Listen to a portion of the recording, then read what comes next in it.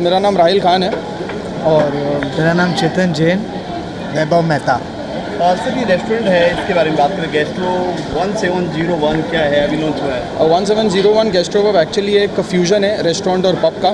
और हम चाहते हैं कि एक बच्चे से लेकर एक बड़ी उम्र के कपल जो रहते हैं वो सब एक ही रूफ़ के अंडर में आए, एंजॉय करें। प्योर वेज रेस्टोरेंट है, खाना खाए और नाइट लाइफ भी एंजॉय करें आफ्टर 8 o'clock 9 o'clock, जैसा भी हम रोज़ इवेंट्स रख रहे हैं। तो यूथ प्रमोशन चल रहा है। पहली बार मुझे लगता है, पहली बार ऐसा रेस्टोरेंट है मुंबई जैसे शहर में जहाँ पे शराब के साथ कबाब चलता है, लेकिन यहाँ शराब के साथ प्योर वेज है।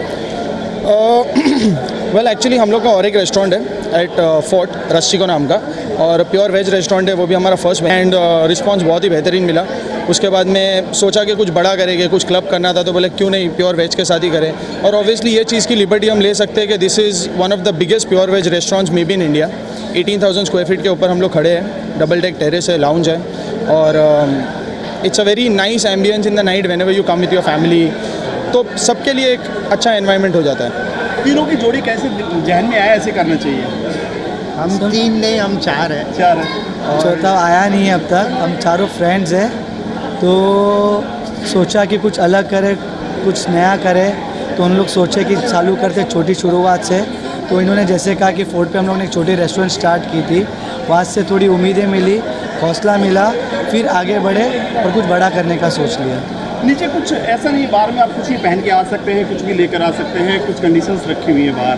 क्या कहना चाहिए इसके बारे में? ऑब्वियसली अगर इवेंट्स होते हैं रात में तो ड्रेस कोड ज़रूरी है, क्योंकि वो नाइट्स पे डिपेंड करता है। अगर आप एक प्रॉपर कुछ कॉस्ट्यूम नाइट्स रखते हैं, जैसे कि आप हैलोवीन रखते हैं, तो उसके अंदर हम चाहेंगे कि आप थोड़े स्कैरी लगे। अगर एक जेंटलमैन नाइट है तो I would want you to where a tuxedo and come with your wife और बेटर हाफ। तो वैसा कुछ कॉन्सेप्ट पे हम चल रहे हैं। पर in the afternoon, morning and evening जब क्लब का माहौल नहीं रहता है, obviously you can come with your family in what ever you are comfortable wearing इन, और आप आ सकते हैं, बैठ सकते हैं, you can have a good time. परसों लॉन्च हुआ, पार्टी काफ़ी बड़ी पार्टी थी, क्या कहना चाहिए परसों की पार्टी के बारे में? बहुत ही शानदार पार्टी रही। हमें भी उम्मीद नहीं थी कि इतनी पब्लिक आएगी यहाँ पर काफ़ी अच्छा रहा, बहुत मज़ा आया। और देखते अनएक्सपेक्टेड क्राउड था, मोर देन 2000 पब्लिक थी यहाँ पे। अच्छा लगा, बहुत अच्छा लगा। 31 को क्या रखने वाले हैं यहाँ पर? 31 को अली मर्चेंट प्ले कर रहे हैं अलॉन्ग विद 2 इंटरनेशनल डीजेज़। तो मैं उम्मीद कर रहा हूँ कि that night is also be a banging one like the one we had on a launch. और एक्सपेक्टेड है वैसा ही 2000 लोगों का क्राउड। अब देखते हैं, ऊपर वाले ने चाहा तो वो भी सक्सेसफुल होगा शायद।